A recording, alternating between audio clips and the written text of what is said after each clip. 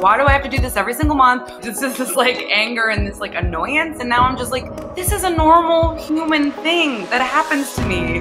We're denying our biology, which, as everybody has mentioned, is incredibly cool and complex. And by the way, it's required for the human species. Hey, we can't even do this thing in terms of procreation unless we have a menstrual cycle. I have to not shy away from my body. I have to embrace my body. I have to be very connected to my body. And that's something that so many women are taught not to do. At 18, did I really know that like halfway through my cycle that like ouch I was feeling was me ovulating, or did I think it was just like some random pain?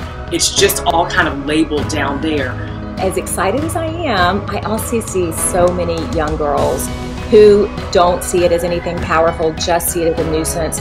No, this is a really powerful, cool thing. You have like an ancient connection to like anyone who's ever had a vagina has gone through this process. Claiming period power is for me a process. When I started using tampons when I was a teenager, I was a rebel. I don't think I started using tampons until I was well into my 20s. It's so funny when you look back at school and the idea that we were all going through this. We all had to keep it a secret for what?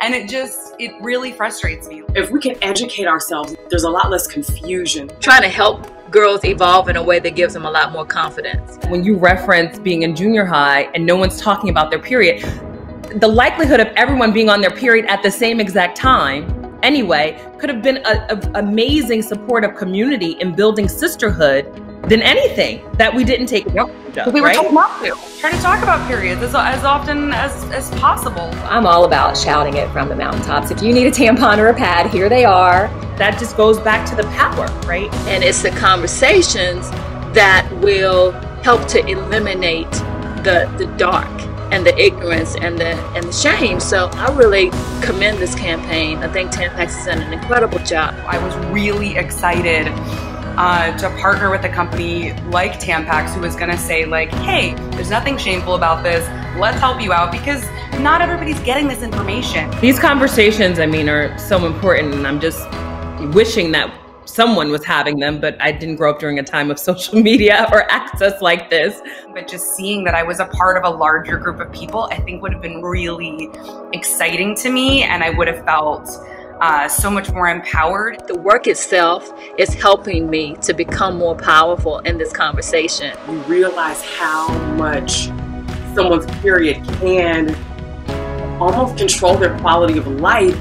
Then realizing as an older woman how so many other women struggle, with infertility or issues up and down with their menstruation, gave me a deeper appreciation for the cycle. I realized that I had super period power, and I stood in my period power when I walked into a drugstore and I bought my, tampons, and there was a really cute guy behind me, and I didn't care. And I was just like, okay, this is what's happening.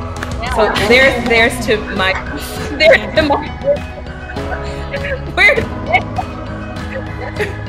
What I've learned is when we talk to them before it happens, like well before it happens, they accept it, and they actually are a little excited about it. I hear girls all the time saying, I can't wait to start my period. Like, when am I going to start my period? I think it can be something they look forward to if we talk to them about it early enough. Realizing the connection that I had to my body, and the connection that I had no choice but to have while using a tampon, was really important.